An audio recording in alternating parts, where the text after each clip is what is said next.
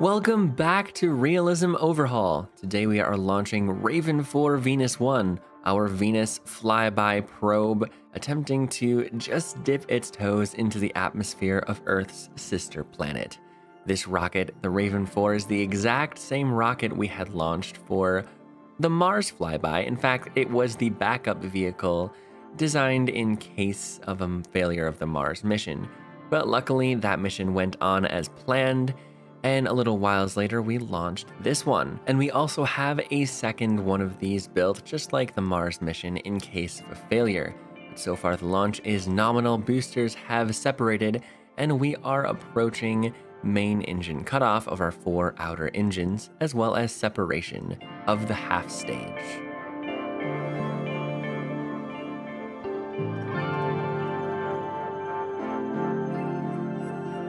Engine cutout and separation of that stage, we are away. Our LR-105 sustainer engine is pushing us all the way into a suborbital trajectory, and with a really low thrust to weight ratio relatively, we had to pitch up there quite a lot to fight off gravity. But this engine has a thrust to weight ratio of 1 point a lot, so we're capable of putting this thing into low Earth orbit, and it will sit here for 1 or 2 orbits, I believe, until a planned maneuver will send us to Venus on a 160-some day journey, I believe.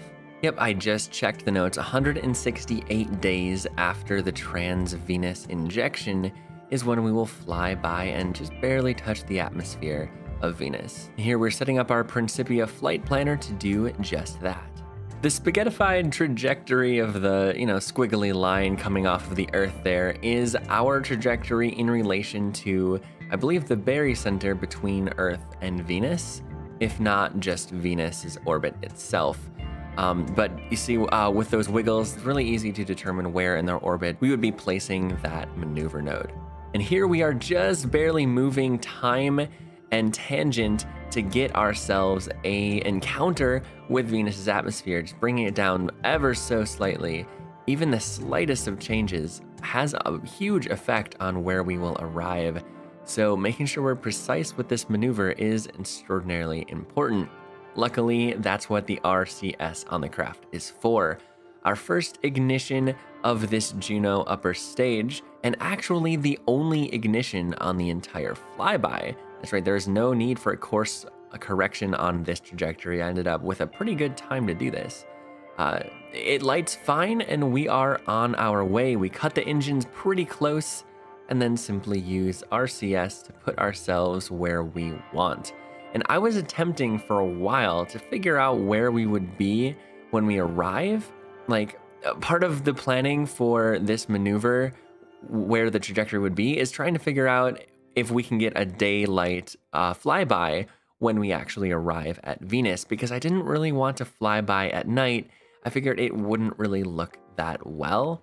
It'd pretty much just be dark, and we wouldn't really get to see a whole lot, despite it being a really, really cool prospect regardless. So I attempted to try to figure out where the sunlight would be on the planet and where we would be in relation to it to try to get us something during the day.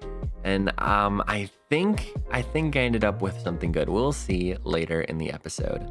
On screen now is the launch of Squack 1 and Squack 2. Both missions were successful, so I only felt the need to put one of them here.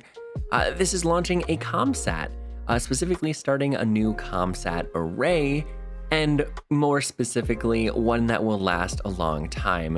As we know from previous episodes, I had put a ComSat relay in place in low Earth orbit, but they were pretty low tech solar panels, and they have degraded by now another year or so later after launching them, and they have all died. Like partway through like Venus missions and stuff, they have all died. So we're placing a rather, well, it's sort of an ugly looking satellite, but it is purely designed out of necessity. These have higher tech solar panels, and these are designed to last for probably years to come. So our idea is to launch 4 of these Squack satellites into a roughly 10 million meter orbit. And on screen here, we have the arrival of Squack 2 in that orbit, and we can see Squack 1 already there. Just trying to space these out as much as I can. However, I was not extraordinarily precise with these orbits. Despite putting their orbital period relatively close to each other, I believe looking at the MechJeb window while using Principia is not a very accurate depiction of the actual orbital period. What I should have done is gone to the Principia window and looked at our orbital info from there, because these satellites do not stay where I place them. I placed them first of all on the lunar plane, and over a while, from launches from the first one to the second one, third one, which ended up having a second stage failure, so the fourth one to the fifth one, that first satellite is no longer on the lunar plane at all. So instead of launching each one onto the lunar plane, in order to keep them all on the same plane at least, I always targeted the Squack I satellite for the plane of future satellites. So at least they're all on the same plane, even if they don't say in relation with the Earth.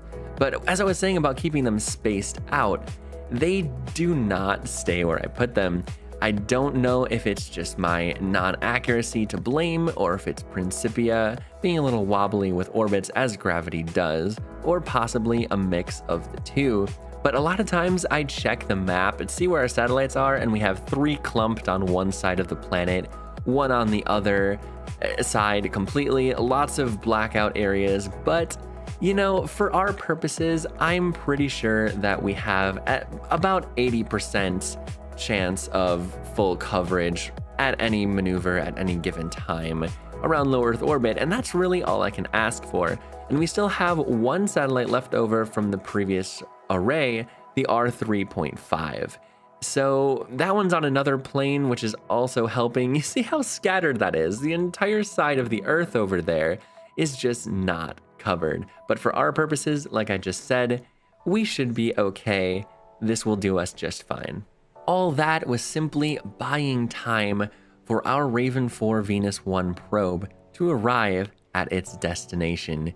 And Venus is approaching. You can see that beautiful blue Terminator, which we do get to see light up the craft as we enter through the atmosphere. And unfortunately, as you can see, we ended up on the dark side of Venus. But however, this led to a rather nice view of the sunrise as we approached through the atmosphere on the other side. So although I completely missed the target, like I was as far away from a dayside flyby as possible, we got to see an unexpected blue glow on the craft as we rose from the Venus atmosphere. And that was just so cool to witness. I honestly did not expect that at all. I'm pretty sure on stream, I was just speechless. So this flyby mission is successful and is now transmitting science back to Earth. And with this flyby mission complete, we have collected quite a lot of science. The Mars flyby got us 121.9 science, and this one got us 128.6 science. And that science is going to be utilized for getting technology for crewed flights and getting that back up and running. Now with the completion of this, 1967 is coming to a close.